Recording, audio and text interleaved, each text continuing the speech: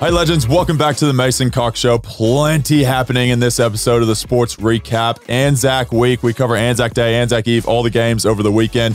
Clanger of the Week. Also, an injury update from myself. Plenty to cover here. And if you haven't heard the Dustin Fletcher pod that came out before Anzac Day, you have to check that out. Absolute legend of the game. Some great stories from off-season travels. A few parties here and there. But if you haven't heard it, check it out wherever you get your podcast from. And without further ado, let's get into this podcast.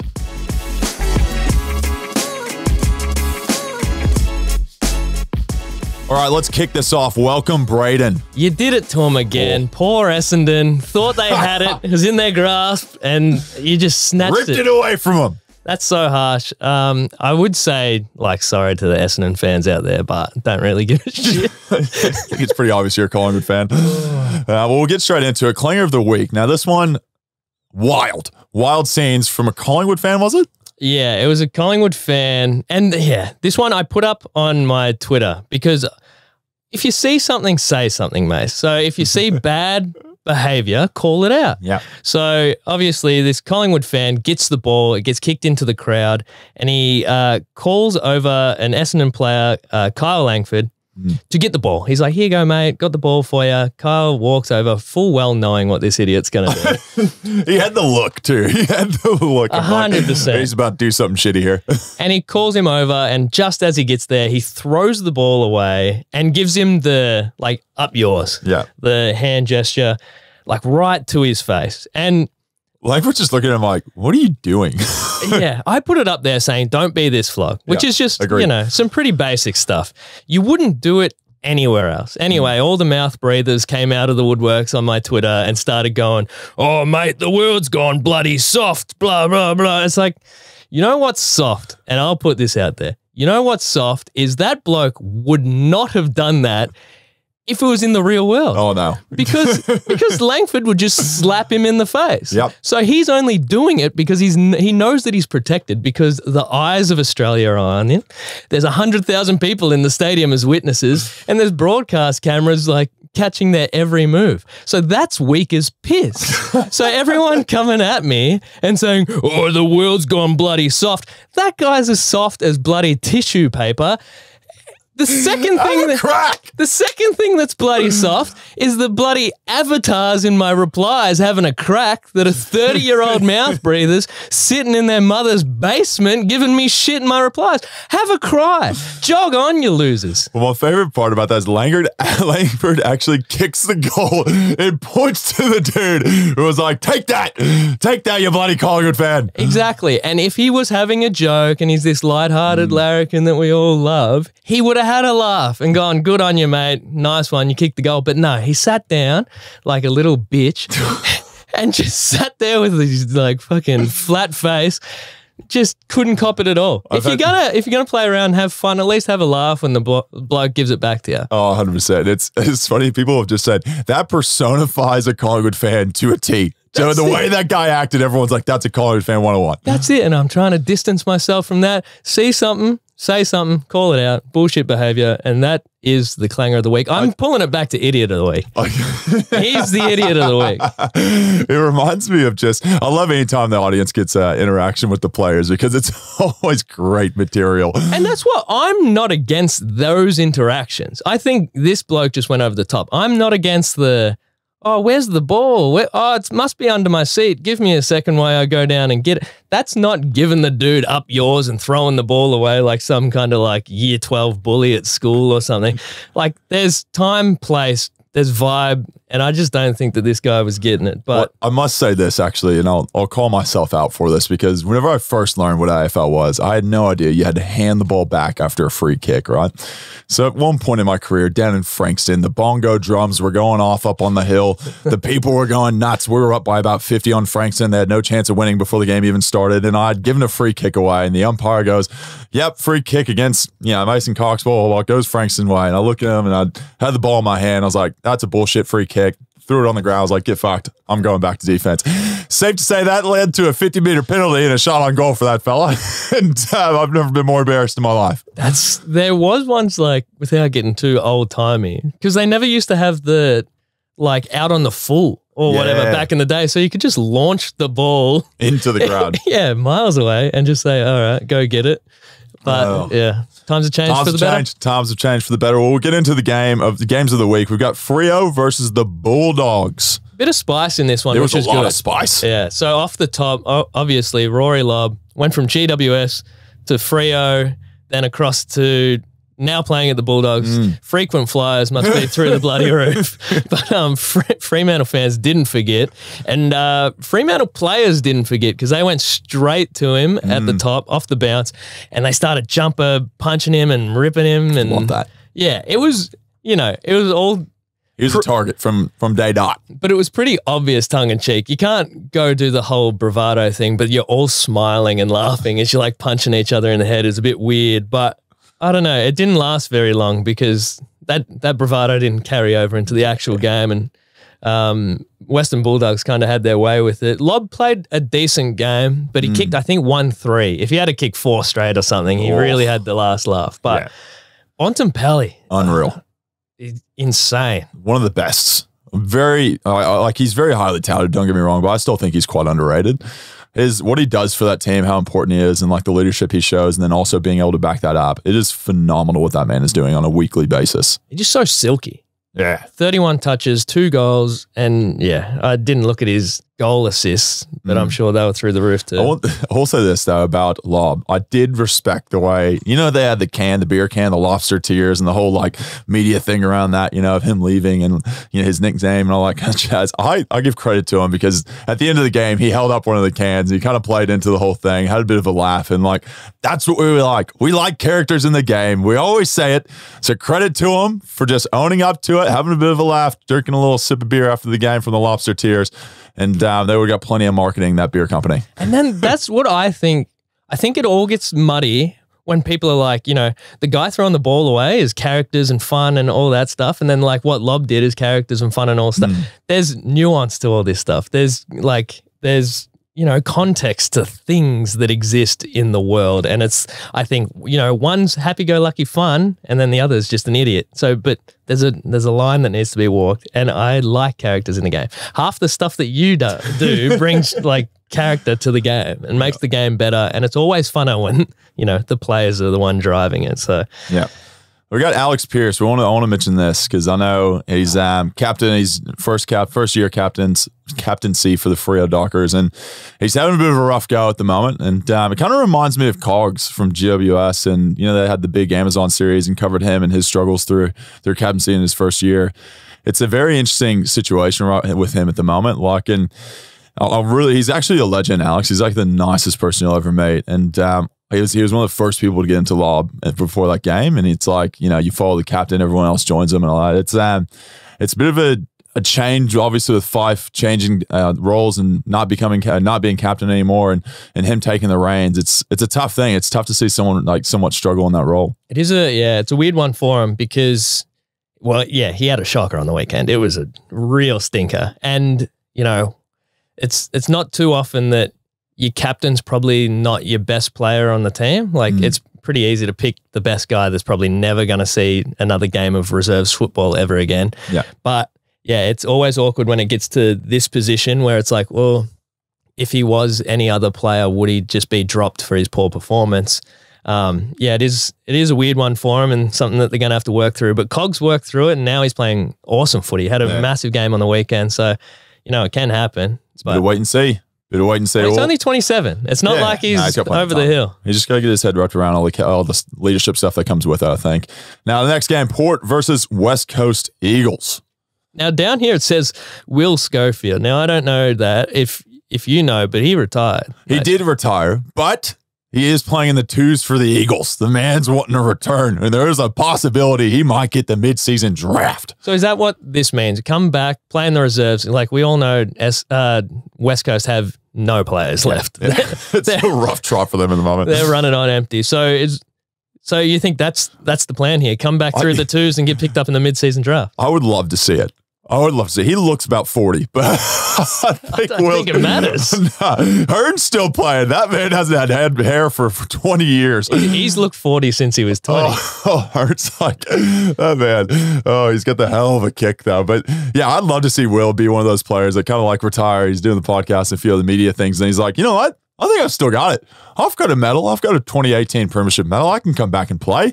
And it would be great to see somewhat of a person who's thought they've retired, moved on, come back and just really show what's left in the tank. And if someone said, here, come back, we'll give you $100,000 for half a year's footy. Everyone's saying yes. Everyone's saying yes. Now, the other thing I want to mention, this is a bit of a heavier topic. Now, Jeremy Finlayson, what he's doing right now is phenomenal. And his wife, prayers up to her. She's going through a really tough time. And I just want to shout him out, man. Like I can't help to try to put myself in his position, and I couldn't put it on, like you wouldn't put it on your worst enemy kind of stuff, and the way he's being able to handle it, the way I think both of them have been so open about the whole journey and what's happening is such a credit to him. It can be such a tough time to have to go through that, and it's absolutely just amazing to see the way they're handling it and the way he's playing, given all the circumstances that's going on. So I want to give a shout out to him because he's what he's performing, what he's doing, what he's going through, and what the family's having to deal with. It's a credit to him. I seriously could not speak highly of him or more highly about him and what he's having to go through and how he's handling it. So just shout out to Jeremy Finlayson, the whole family, and just want to wish you all the best in the fight ahead. And he's actually, like, not that it matters in the slightest in like what's going on, but he's playing amazing footy. Yeah. Like on top of all of that, like strong character to come out and kind of still compete and do what he's doing with so much that would be weighing on his mind. So shouts out to Jeremy and the family. We'll move on next. GWS versus Brisbane. Country road, take me home to a place out West Virginia. God. Charlie Cameron kicks another bag. Another bag. I wish that he didn't now. Charlie Cameron kicked 7. Wasn't even at home, so the music didn't play, which is great. Can you tell me where West Virginia is? I assume it's west of Virginia. It's like where all the bogans of America live. And Nolan, my brother, just says all the time, he says, there's nothing more fitting than a whole bunch of Queensland bogans talking about a place in America where all the bogans live. So would you say at a Brisbane game? Brisbane, Queensland is the West Virginia of Australia? Yes, very much so.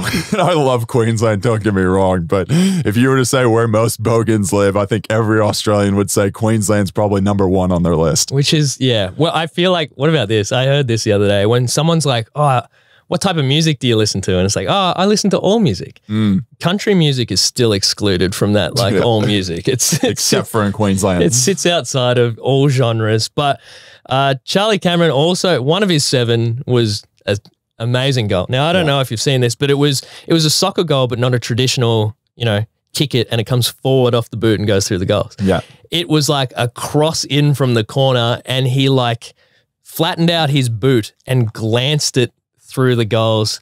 It's a freak. Yeah, and I do another podcast with Adam Treloar and Josh Dunkley, and Dunk said that Charlie was showing everyone the replay on his on his phone. I love that. And he was claiming that, he did it on purpose, which makes sense. He was also claiming that he got a hand to it and guided it down to the boot, which on the replay, the ball's like 2 meters away from his hand. So I don't know if it's like delusion, but yeah, it was like a really soccer-esque kind of just helping it on its way to the back corner type goal. But yeah, I don't know how he does half the stuff that he does. But let's move ahead and go straight into the grand final rematch that was built up all week.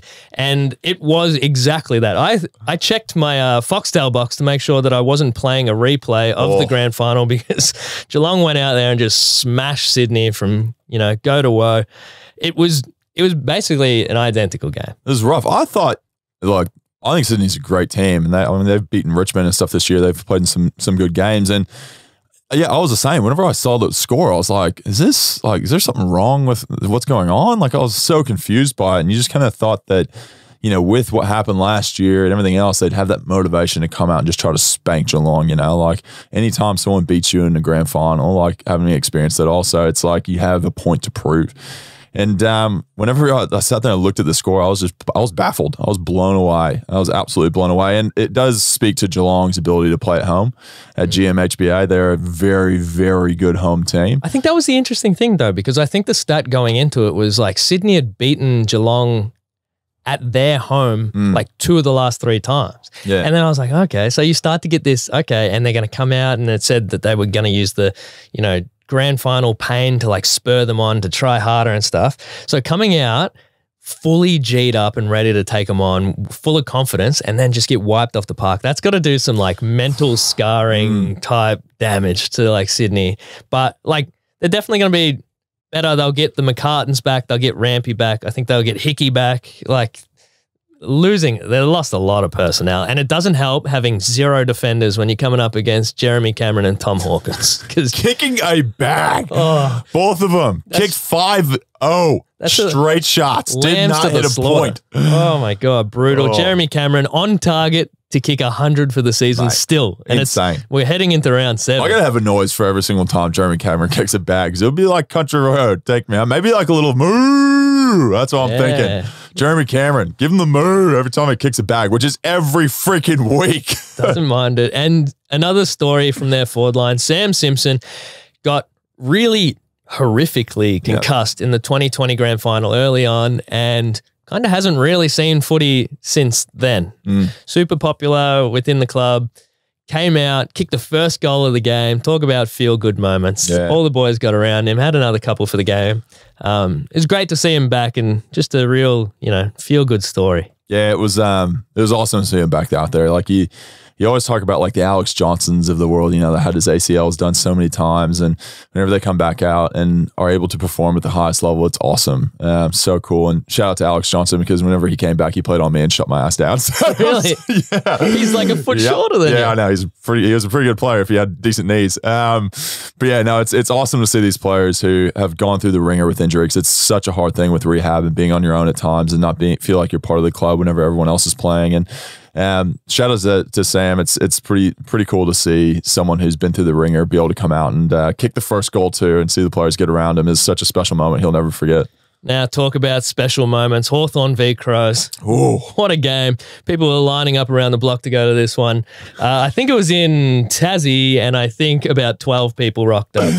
But those 12 people were in for a game. Can't wait till they get the Tassie team. It's going to be great. It was a nail-biter the whole time. We don't have money, AFL. We got enough to spend on a Tassie team. It's a harsh one, because people are saying stuff like that. But it's like, Tassie, you couldn't pay me to go to a Hawthorn v Crows game. You couldn't give me enough money. But it was Darcy Fogarty kicked what you'd call the match winner, had a minute to go on the fence. He was sitting on the fence, and everyone would have gone the snap or the banana or kicked it across the body. He went dead straight, drop punt, split the sticks. It was a great goal. They Adelaide held on to win by a couple of points, but Collingwood coming up against them next week. They are in form. They are a surprise packet of the season so far. I think they go under the radar a bit just because they're from Adelaide. Like, they're not the Melbourne team. We don't see as much news around them, everything else. Like, I think they're playing really good football at the moment, and it's going to be a great showdown at their home ground. Yeah. Well, luckily, we've got a little bit of experience thanks to the gather round of a little bit of playing at Adelaide. Yeah, essentially a game before this. So our second home at the moment. We've played just as many games there, I feel like, as the MCG after this game. So, yeah, it'd be a great game. Like, the Crows are on a bit of a roll, and the Hawks are struggling a bit. They're in the race for the wooden spoon, and they're leading. I think they're leading the charge at the moment. Yeah, there's not too many in that race. Like, normally we'd just assume North is down there going for it hard, but Hawks are give them a real challenge, run for their money. It's going to be interesting. Hawthorn, we always knew they were going to suck. They're rebuilding. Like, it's part of the experience. It's part of, they're rebuilding from nothing. They had their premiership years, and that's how it always goes. It's a cyclical kind of thing, Now you bring these new young kids in, you have to get some games into them, and now they have experience at a younger age with these games in from this year and the years before. So it's part of the rebuilding process. And that's, I guess the way up between Hawthorn and North is like, you'd probably, if you're a Hawthorn fan sitting there with like 3 flags back to back to back, you're probably pretty happy. Yeah. North haven't done much since, the 2000s kicked off, and we're 23 years in. North is always look. They almost beat us last year, so like they have potential. They do have potential. How good are almost wins? They're the best. Heading into the Carlton St Kilda game, this was a good one because I was pumped for this because it was one of those. Every now and then you come across a game that's like, okay, let's test out these teams. You don't know where St Kilda's really sitting. You don't know where Carlton's really sitting. Well, St Kilda's still firmly sitting on top of the ladder. Yeah, number one. Carlton's, down there punching away. It was a really exciting game, probably up until midway point of the third quarter where St Kilda really just ran away with it. Yeah. Which is, it's surprising. Carlton have the last two Coleman medalists, and they just really struggle to kick a goal. So you assume it's a bit more up the field that must be the issue, to be getting the ball in there quicker because, if you were a midfielder and you're looking down at Harry and Charlie, you'd just get it in there, wouldn't you? But sort the rest. Yeah, at the moment, even the forward line, they're trying to separate those two because you're almost spoilt for choice. You got too many good forwards up there. How did you see this one? It was an interesting match because Carlton had a lot of touches. They had the top 6 disposal getters. 4 of those had mid to high 30s, and it didn't seem to help them at all. I've said this multiple times. Stats, midfielders win Brownlows. Does this mean that Brownlows are not important? I don't know. I'm just throwing it out there. Maybe give one to like a forward or a defender at some point. I mean, like when was the last time a Brownlow medal winner was a defender? Jeez, you just know as a defender, you got no chance of winning that thing. No. But it was interesting because they did dominate in the middle with the touches and everything else, but they just couldn't convert them into goals. And it's they're very kind of contest teams. So they kick down line Carlton, they want the contest, and then they kind of spread from there. And if that doesn't work, it's like what's plan B? Like the St Kilda team, they put that pressure on. If they can bring it to ground, they're really good at bouncing, bouncing back and kicking goals. So yeah, it was interesting. Harry had a bit of struggle in front of goals, and it's every player goes through these little confidence lulls, I guess, whenever it comes to goal kicking. And I think you mentioned it before the pod about him kicking like 6 different types of kicks for goal. Yeah, so they showed it on the couch. He had no consistency, no routine. He would, play on from one, kick a snap, kick a banana, the drop punt.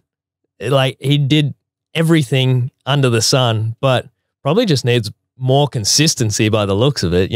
Try a drop punt. Oh, it fades right. Okay, adjust that and go from there. But, there's got to be something. Like, if you're going to go the snap, just go all snaps.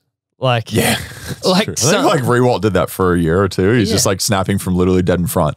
Yeah, so it's an interesting one for me because he looks like he kicks like a really good snap and he can kick distance. Like most guys, they do it within 30. Yep. But he can comfortably kick it, 40, 45, close to 50 meters on the snap. It would be good to see him pick something. Pick one of them. And just, it's like do one really well and just commit to that and training that throughout the week. Look, once I retire and stuff, Harry, if you want some help, happy to help you out and get that thing sorted. That is, you said everyone goes through these down patches. Have you ever had a down patch goal kicking? Because everyone kind of pumps you up for your goal kicking accuracy. Knock on wood. Don't worry, I'll knock you down. No, thank you. No, I've had little like yips in my. I think a lot of it was whenever I had my eye issue, and like that changed my depth perception of actually like dropping it. Yeah, I was like, "Where's the ball?" Just swing at something. We've kind of fixed it now, but yeah, it was something I think everyone goes through a certain like confidence lull. And, you might miss 2 or 3 or 4 from a certain angle. And like, I have my like Bermuda triangle that like, I know I'm not as good kicking from.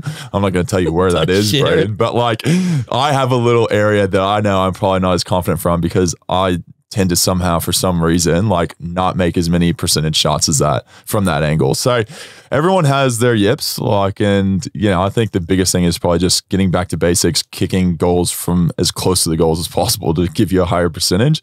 And even in training is like, do that, get really good at that, kick like 5 in a row, make it feel better, then kick 10 meters back and then 10 meters back and then you go on the angles and then you kick those. So like you start getting your confidence up knowing that like if I can kick one in front, yes, tick. Like I'm not worried about, missing a shot. Like the chances of missing a shot from there is like 0. So then you kind of work back your confidence from there to get better at it. So yeah, there's I hope Harry starts getting his stuff sorted because he's a freak. He's a really good player. Great hands on the man. Great hands and be able to take a contested mark. And if he can kick goals for that team can. There's no limit to what they can do. One thing that shits me up the wall, and I don't want to get into old man at the pub territory, but why do people do long run ups, set shots at goal? Like if you were taking a field kick. Yep. And you had to hit someone across the field at 30, 40 meters away, you could take 2 steps and hit them, 9 out of 10 times. Maybe not you, maybe someone good. But like, why don't players just go take the mark, 2, 3 steps back, kick it through the sticks? Why do you have to do something so unnatural? You don't go back 30, 40 meters off the mark and do a massive plot-in run. Like you're really picking out one player in your head. Not just all of them. Like what player, when like Pendles doesn't mark the ball like in the midfield and then go back 30, 40 meters to try and make a field kick. Yeah. It's something that seems so unnatural. Yep. But like all these forwards are really good field kicks. So why don't they just go back 5 meters and kick it off a step or 2? Braden, I'd love to be able to give you that answer, but it's because people tell you what you have to do. Oh, this is what we've done forever. If I'm 10 meters out, if I'm 2 meters out, if I'm 50 meters out, if I'm 40 or 30, I have the exact same routine and the exact same amount of steps and the exact same amount of flips of the ball before I kick it. I think it's dumb as shit. Have a crack. AFL players suck at kicking it through the sticks. You got a 9 meter gap across that you just got to put this tiny little ball through. You know what? Maybe we should actually put you in front of goals at different angles and let's see what your percentage set shot would be. Yeah, but I suck. I'll just go get a crowd of like 20 or 30 people just to give you shit from the sidelines and see how you go. But I suck. So it's like if you you've been playing footy probably longer than I have. Every player could hit another person standing 30 meters over there. Yeah. 10 out of 10 times. But then you put this massive 9 meter gap in front of them. It's a head game. Mentally weak people play football. It must be I agree with you. Complaining about people in his DMs about, you're too soft. You don't know what it's like to cop hate online, Mace. Yeah, of course not. All right, we'll move into the next one. Gold Coast, North Melbourne. We've got the Anzac Day. There's a big ending to this. We've got to get through it. I'm glad we've moved on to Gold Coast and North Melbourne. I know you're real excited about this one. Built up to this one. Let's just skim it. Prayers up. We got a prayers up. Yep, prayers up. Took Miller. Probably one of my favorites going around. Greatest athlete in the AFL. Dude just easily runs. I reckon he's got an actual engine inside his body. Yep. They've done doesn't run out of petrol. He doesn't. He just keeps going. I reckon that's, he must just stop by the bench. They fill him up with diesel and off he goes. But yeah, unfortunately, he's got a bit of a knee injury, but he escaped an ACL. So there's some good news there. He'll be out a few weeks and he'll just be running straight back into the team, no doubt. Ben King, kicks a bag. Another good story. Like seeing Ben King out there. First few weeks, he was a bit fumbly, dropping kind of everything coming his way. Kicked 5 on the weekend. It's always good to verse North. Just get you into a bit of form. but apparently he's coming to Collingwood next year. So it's good to get him into a bit of form, slot straight into the side. I don't know how we'd handle a big forward like that who kicks goals. Like we haven't really had one of those since probably like Trav Cloak. Yeah. There's always been like a very even spread, I feel like, of forwards where it's not just like we have one option to go to or one like preferred option. It's like we have 5 that are going to hit you up and like try to get the ball and everyone can kick. So I don't know. I mean, that's beyond me who comes to the club, but it'd be so interesting, I guess, for us if we played a big ticket like forward who were paying bulk coin to be up there kicking snags. I'd love to see him there, but geez, the pressure, don't do it to yourself, son. It's not worth it. You got to be able to handle the big lights. See, if he was playing at Collingwood and he had the first few games that he did where he was dropping, marks and stuff, he would have been crucified for the past month in the media, which wouldn't have made things any better. And we probably wouldn't have seen a 5-goal game from him because he'd just be shattered, mentally. So, maybe it's not worth playing for some of the big clubs sometimes. It's beyond my decision, Braden. But we'll move into the next one, the Anzac Eve match. I've got to ask you, what's better, Anzac Eve match or Queen's birthday? King's birthday, sorry. R.I.P. R.I.P. to the Queen. Prayers up to the OG. Prayers up to the OG. Longest monarch. It is good. I don't know. The intro is great. Like the nighttime. just the visual of all the like flashlights, and then you got the cauldron being, oh, it's so cool. See, they're the moments for the nighttime games. You have some special night times, daytime grand final, nighttime King's birthday eve. No, what are we? Anzac Eve. Anzac Eve, yeah. So they got the horse, they got the torch, everyone had their like lights out. It just looks great. It's special. It's an amazing visual. I think the celebrations across the whole weekend are great, where they did, the last post and stuff before every game. Everyone stands there, pays their respects, national anthems, the works. It's all great. AFL again, big tick for what they do to celebrate occasions. But geez, you love the AFL. You just support the AFL. I feel like we're two opposite ends of the spectrum. I got to throw them a crumb because every time we do a podcast, you're just shitting on them. Someone's got to keep them in line. So this game, Van Rooyen, everyone goes, "Roo" in the crowd. Very close to boo. Very close to boo, and I don't think it's Van Rooyen. But they said after the game, Goody said after the game, that he was one rotation off getting subbed out of the game. And they said, we'll take Brody off, he'll have a rest, and then we'll sub Van Rooyen out of the game. Get him off, he's been junk. Anyway, in that span of that one rotation, he comes out, just starts clunking pack marks and kicking snags.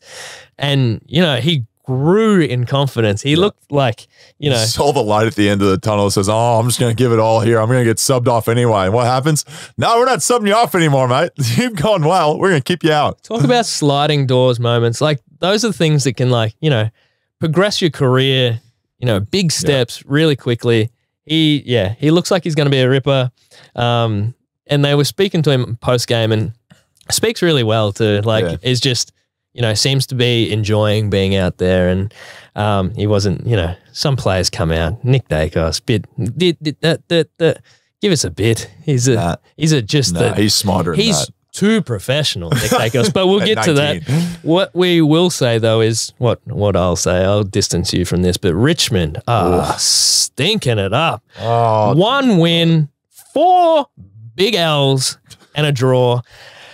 I don't know what's going on there because they got 2 absolute stars in over the offseason, and I don't know if they've been like the answer. It takes a bit for players to, pick up the game plan and start to gel with other teammates. I don't know if it's that or what. But they've had a pretty solid schedule to start the season. They've lost their ruckman, who's one of the captains, I want to say, was Nank Curvis, the big Nank. And had, Rewalt was injured for a little bit too. They had the head gash and all that. So there's been a few injuries and stuff that have rolled through that team. And it's kind of interesting though, because a lot of people go, oh man, like alarm bells, Richmond's 1-4. But any team that's going up against Richmond that week, well, you best believe they realize Richmond can come out and just spank them. So every team's on edge every time you play that team. There's no, whether they're they could be 1 win for the whole season, be in the last game, you're still worried about what they're going to be able to produce. Yeah. And I think that's fair to say about most of the competition. Yeah, it's pretty even. And another thing that I would say is just jumping back to St Kilda. St Kilda have so many injuries. They're going to get it's true. half their team back and they're going to be better again. Collingwood, they're going to get half their team back and be better again. And these teams are up the top of the ladder. So I don't see it as an excuse. You can't go, we got a few injuries, we get to be shit. It's a very interesting. There's a few teams, and I think Richmond will have a run. I think they'll win 5, 6, 7 straight, and then this whole thing will just even out. And they'll be like 8-4. It's an interesting one because everyone's just waiting for a run, but it's like, is it the Richmond of old, or are they just old?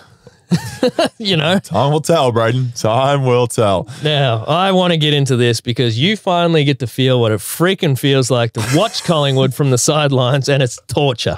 I was sitting there. Absolute torture. They trick me every time. I'm sitting there going, already, got the tweet sitting in the drafts going, oh, well, good try. We'll get them next week type shit in my Twitter draft. But God damn, you just come back and what the hell happened? 7 goals to nothing in the last quarter. What was that? I don't know. It's not the first time, Brayden. So the fact that you don't expect it, I think you probably have learned your lesson a few times before this, but it was awesome. The day, 95,000+ at the G. It was one of the best atmospheres I've ever seen. Amazing. Obviously, the day within itself, super, super memorable for anyone that experiences that. But then to have the crowd, the 2 teams be up the top of the ladder and the rivalry and everything that goes with it, it was an atmosphere 101. One of the best I've ever experienced. let's go back and talk us through the week, because it's a big week. It's Anzac Day, but it's Anzac week because so much stuff happens. How did the club kind of celebrate it? It's I don't know if it's necessarily probably celebration, but more recognition. It's always an interesting one of how to describe Anzac Day to people. But during the week, every single year, I feel like we always have a veteran or someone who's served in the Anzacs or is an Anzac. And we went to the shrine as a team. We're told some really cool stories about some past players that have played for the club that have gone and fought in the wars. And it was just a phenomenal kind of humbling experience whenever you kind of have those people tell those stories and see some of the memorabilia, some of the physical stuff that's from World War I and World War II. And there was a cigarette holder that we talked about, and there was a bullet that hit it and saved a person's life, and it was in his breast pocket. And it's just like there's these little stories like that, and it's just like little difference between life and death in war, and the craziness of how one little thing can change and allow you to essentially make it through such a terrible, like, scarring experience. And we go to the Eternal Flame, have a chat there and stuff as a club, and it was really kind of moving. Like, and every single time this comes around this day, it's pretty phenomenal just to how so many people get behind it and pay such respect to it. And everyone here, I feel like, has some kind of link or experience through a family member or someone they know with war. Like, and it's so prevalent in Australian history that it's pretty amazing to have a day where we can honor the Anzacs and play and bring attention to what they've done through football. It's really cool. And shout out to Sheedy, who, has created this whole thing to be able to create this experience for everyone, and to see how many Anzacs were there on the day and have the cards go around. And it was just awesome. Like, every single year, it's the one you look at on the calendar, you say, I can't wait to play this game. It's cool as a player. It's got to be like one of the biggest draw cards for coming to the club. Yeah. Like, it's a massive day. It's a massive occasion. How did you spend it in the stands? Stressing, just stressing so much. I think whenever you're in the stands, you see how the game is supposed to be played. Whenever someone like messes up or someone does something really well, and like you're just like constantly like kind of judging the game because the background information behind it. It's just like, you just live on the edge. You really live on the edge, and you're sitting there. You're like, I'm going down at halftime. I can give I can help out Billy Frampton, tell him this or that's happening in the game, or give him a pump up, wherever it is. And you're like, what can I do to help this team kind of win the game? And you do feel kind of helpless in the stands, like, because you want to be on the ground playing and be able to physically do something that can change the result of the game. But yeah, it was stressful, but like, it was so cool to see people. And Eston was up by like 20, 30 points, and then that first goal, and then the second goal, and the third, fourth, and then it goes 7 goals in a quarter, and the Collingwood chant, and the fans going nuts and giving it to everyone else. And it was just like the atmosphere just like kind of grew and grew and grew and grew and grew. And then, we hit the front, and then we kick another one, and then another one, and Bo finishes off with the kick after the siren to make it. And it was just such a cool time to be there in an Anzac Day that's very different for me. I always prefer obviously playing, but it was a really cool experience to be on the other side watching it and having that connection to the players. And I don't know, I was just like so proud of them after, like, and I remember like someone was telling me I was on broadcast, and I'm sitting there and I was just like looking at the team. I was like, you almost get like emotional. Like, it's such a cool experience that everyone has in life that you'll never forget. And I remember like talking to Bobby Hill. I was like, Bobby, this will be a game that will live on in your life forever, in your head. Like, you'll never forget this. Well, those big games, they literally talk about them forever. Like, in the week leading up, it's all, what was your favorite Anzac Day moment? What was your favorite like game moment? Blairy's soccer through, Zaharakis goal, Swanee kicking 4. Like, there's always moments within a game that are literally talked about forever. So it is a pretty, big occasion. Were you sitting there at the start of the 4th confident, being 5 goals down, that you could get the job done, or you get the nerves kick in? You always got a little bit of nerves because they were up by, I think it was like 20 or something at 3/4 time. And I knew we had to get like the first. We needed to get a bit of momentum. We had to get like one. We couldn't let them score like a goal or 2 goals to start off the like quarter. We had to get the first and gain that momentum and just build from it. And that's what we do. Like, we do that really well. And we handle the situation and the pressure, I feel like, very well as a club. And I think we went into a bit more of an attacking kind of game style, which we for some reason, anytime we go into attacking, we're like, just go. We kick goals. Like, just, you almost think we should just constantly play in this kind of attacking mode because it just always seems to go really well for us. But yeah, we went into that and just, one after another. And, we just got that confidence and just kept rolling with it as if, and I talked to Nick after the game and he was just like, man, how good is this? And I was like, you feel it. You're like, if it was a one-off, you kind of be like, oh my gosh. But like whenever you get that first goal, he's like, we've been here. We've done this. We're going to do it again. Like today's the day. And you just, another goal. And you just have that belief that you're going to actually win the game, even though you might be down by like 14, 20 points, whatever it is. You've got that momentum. You know the goals will come in the time that you have left.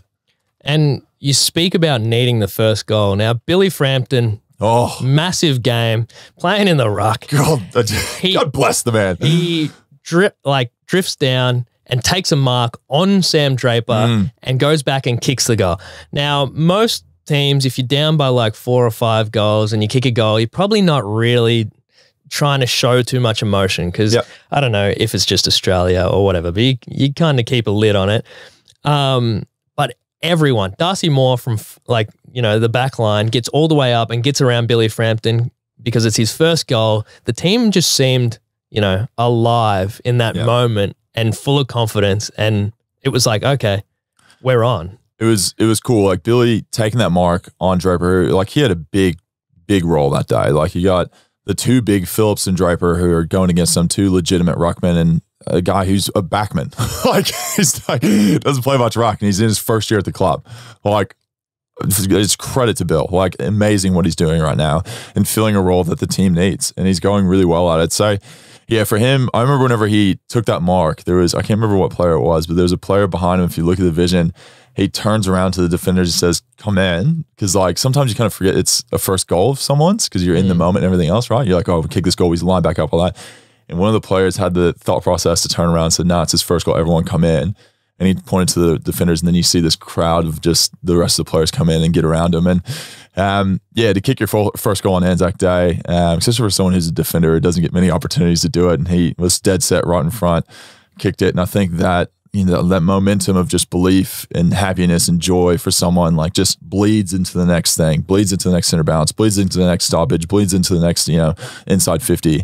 And that confidence just keeps growing. So yeah, like little moments like that, I think are a lot bigger than people realize. And speaking on, infectious joy in little moments, Braden Maynard kicking in from, fullback has an absolute stinker, slides off his boot, goes to an opponent who kicks a goal, cuts to him, and he's having a laugh about it. Yeah. His teammates come over, they're having a laugh about it, cuts to the bench and Fly is having a laugh about it, and even one of the assistants is having a laugh about it. So the whole team is having a laugh about this absolute shocking mistake that leads to a goal. In a big game. In a massive game, in a big moment. And I don't know, you can probably speak more on it, but it just seemed like, let's not punish these errors. Let's not harp on it. Let's move on to the next contest. There's a little bit of information behind this that people don't know about. Before the game, Craig had made a comment around, he said like, mistakes are going to happen in this game. Like just move on, smile about it, move on. Like it doesn't mean you're a bad kick. It just means you made one mistake and life is going to go on. We play on. It's all good. So whenever I think he sprayed that, it was kind of almost like it was coming to fruition and all of a sudden it happened. And everyone just kind of laughed because we'd already talked about this going to happen. And then everyone just kind of was like, oh, well, this is, he predicted the future. And like, it just kind of moved on. And I think that's one thing our team does really well. It's like, we don't sit there and, just think about the mistakes we just made for a long time. Like we just say, you know what, that's that moment. We move on to the next one. And it was just, I think the reason everyone was smiling because of the comments that were made before the game about it. And it coming to truth, which was pretty funny within itself. But yeah, we're really good at just being able to live in the moment, I think, rather than worry about the moments that had passed. And that's one of our strengths as a team. And that leads to, I think, these fourth quarter comebacks where we don't stress about thinking, oh, we could have done this, we could have done that. It's like, well, what can we do in the next 20 minutes to win this game? Now, we can't go any further without bringing up the GOAT, the current GOAT, Scott Pendlebury. Yes, thank you. On the wing. I was very going to say something else. I was like, too young. Too young, Braden. On the wing, goes up and cops a hit in the face and goes down. And whenever I see Pendles on the ground, I know it's bad because he doesn't fake, he doesn't pretend, he doesn't whinge. he just goes on like with the business, but he stayed down, cut into him, and he's holding his eye. And he gets a poke in the eye. Another thing, he said he got cracked in the nose, but you know, that's why I thought the nose was there to protect his eyes. It's that big. But yeah, so he's gone down with an eye injury, and then just, you know, flashbacks of Mason injury, retinas, all this stuff just started hitting me. I'm like, oh no. Oh no. It's happened again. Oh. So do you have any word on Pendles? Is he all right? I thought he might be joining the Goggle Gang for a little bit. I thought he was going to join the Goggle Gang. That's merch. We need Goggle Gang. Goggle Gang. No, I did see it happen. It was kind of, you get punched in the face, and because of the eye injury, it's sometimes like you don't really know it happens until like later, and like his eye was like really swollen after the game. Yeah. But I did see him after the game. I just kind of told him, so if there's anything, let me know. But I asked him, I said, do you see floaters? And one sign is like, if you see a bunch of black dots running around everywhere, like in your sight, it's not a good sign. He said no, he didn't see any of that. So I kind of was like, okay, you might be all right here. Do you get money outside the cap for being like an eye specialist for the club? I've had that many issues now. I feel like I could diagnose someone just looking at him. But no, he seems to be all right. I'm not really too sure kind of where it'll land. I think it might be a few eye drops we'll probably have to take or something like that to make sure it doesn't get infected or anything like that. But we've had a few players like Jack Crisp had an eye injury, Brody Grundy had eye injury in training. This is all after I had him. So the guy who's our specialist is very much, he loves Collingwood, Jonathan, and he would be working overtime with our team now. Like, I feel like that man has got that many clients come through.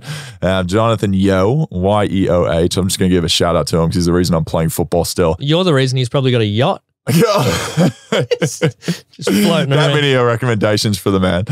He does a really, really good job. Mad Collingwood supporter. So he'll have a look at him. They'll get a bit of an update, but I think hopefully he should be all right. Now, from the current GOAT to the future GOAT. We talk about Nick Dacos. Now, okay, let's just touch on it. He had 40 disposals, 9 score involvements, 2 goals when it absolutely mattered. Yes. In the last quarter, basically winning the game. So throughout the week, he copped criticism, unnamed criticism. Everyone kind of just skirted around it going like, oh, I don't know, some people are talking shit. I don't know, not me. I wouldn't talk shit. But maybe if there's people are, you know, insinuating that he gets most of his kicks off cheap handballs running around the back. I'll say it. No one else is going to say it. But there's a reason to that, surely. There's a reason. Is he one of the best kicks in the game, and does he set up 9 goals on Anzac Day with his 40 touches? Yeah, he does. He does. Look, I've said this. I've told Nick this, is like the way Australia works and the way the media is they're going to build you up, and they're building him up. Well and truly building him up, and they're going to try to tear his ass down at some point. And it's shit house, but it's just the way media works. And I told him, be prepared for that moment where people are going to try to take cheap shots at you, pot shots, and people are going to try to bring you back down to size. And don't fucking listen to them, because you're an amazing player who's going to do amazing things for this club and the league. You'll be one of the best players to ever play the game. And you get these people who want to make these little comments and things like that. Oh, he gets these easy touches and everything else. It's like, yeah, because if I were to mark the ball, you best fucking believe I'm going to give it to Nick Dacos, because his ass can kick it 5 times better than I can, probably more than that. Yeah, he's going to be hitting hit-ups that I wouldn't even dream about. If he's getting cheap touches, stop him. Yeah. Why don't you stop him? 100%. He's 19 years old. Can't be that good, right? Winning Anzac Day medals and everything else. Dude's a freaking gun. But I think the thing is, like, he does get those touches where he gets handball receives and he gets 1-2s and all that kind of stuff. And the reason is because he's a gun player who can hit kicks and give handballs and stuff like that other players can't do. So play to your strengths, allow him to do that, and be able to, you know, move the ball forward where other players wouldn't be able to hit those kicks. And that's why he does that. And that's why we trust him to be able to get the ball 40 times a match, because you know those 40 touches are going to be a lot better than if we try to go back, take our time, and try to do something else. It's like, give it to him, let's move the ball forward quickly and try to get over the back. I remember Dane Swan. Now, I don't reference Dane Swan very often for, you know, nuggets of wisdom. But but I remember at a press conference once, someone said, oh, you got this praise from someone in the media. How's that make you feel? And he said, well, if I don't listen to them when they're talking shit, why would I listen to them when they're giving me praise? Yep. And I always thought that's a good way to think about it. Just don't listen to them ever. Yeah. But the lion doesn't worry about the opinion of sheep. Well, that's probably just a wise way of saying what a Dane Swan would say. But there was a very wise man. We talk about Darcy Moore. Yes. The general, the captain. He probably saved you from about 30 goals on the Unreal. weekend. Dude was everywhere. Dude's like, I will play on 6 forwards. Yeah, it was nuts. He's doing a lot back there. A lot of people missing from defense at the moment, but you only need one Darcy Moore.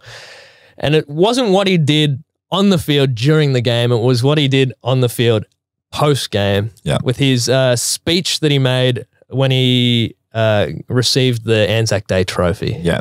Now, talk to us about this, because everyone always seems dumbfounded that a footballer can, tie together a sentence, but he just, oozes maturity and just leadership. He's a phenomenal person, like not just a footballer, but I think even more a person away from the field. And it's cool to see that shine whenever he has opportunities to speak up. And he spoke at the Nicky Winmar thing last week, spoke really well there.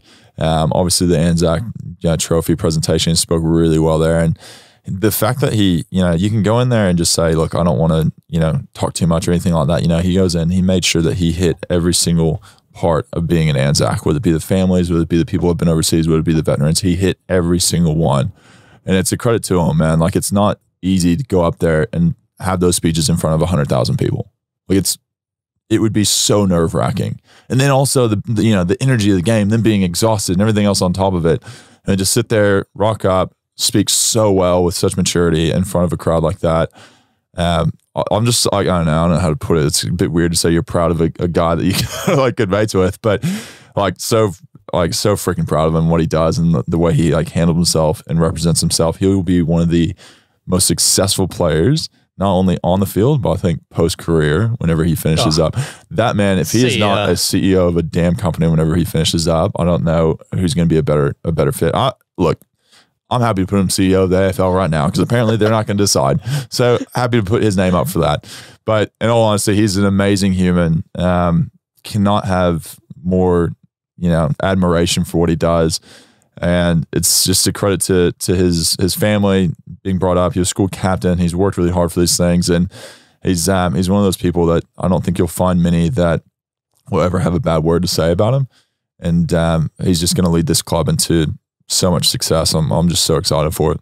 One day you'll say some nice stuff about me like that, Mace. No. I reckon Collingwood's made some really good decisions of late, like getting in Fly to coach, getting Darcy on as captain, getting, what would have to be the AFL's best American player of all time.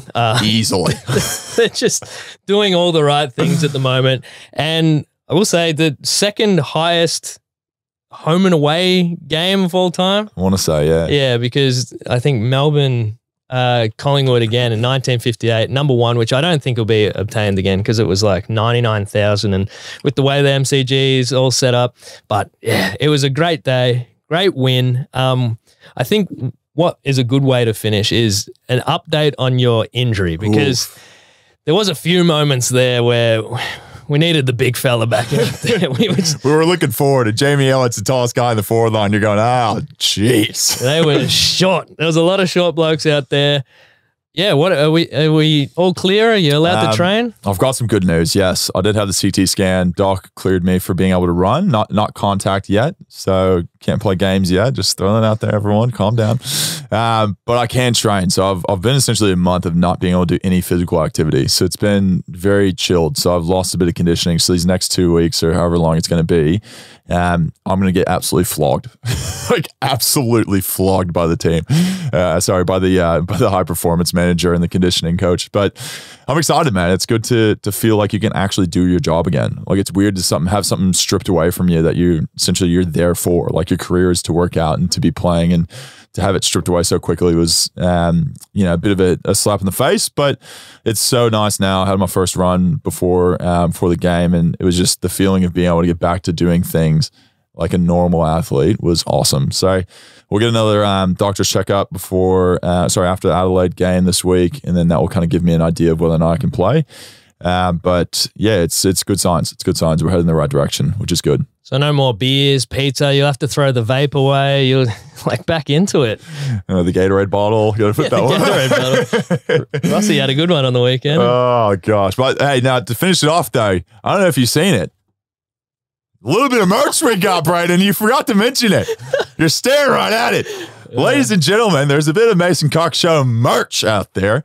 Now, it's a very limited edition, very, very limited, as in there's not many at all because we're in the very beginning stages of this. But, ladies and gentlemen, if you're interested in this, please hit us up because I want to see if we can maybe sell some merch, get some people around this stuff, get it out there. But it is going to be very limited, very limited. So you have to shoot us a DM if you're interested. That's some good quality. It is very nice and tight around the pipes. I always like that. I know. And I don't have big ones, ladies and gentlemen, so it'll fit anyone.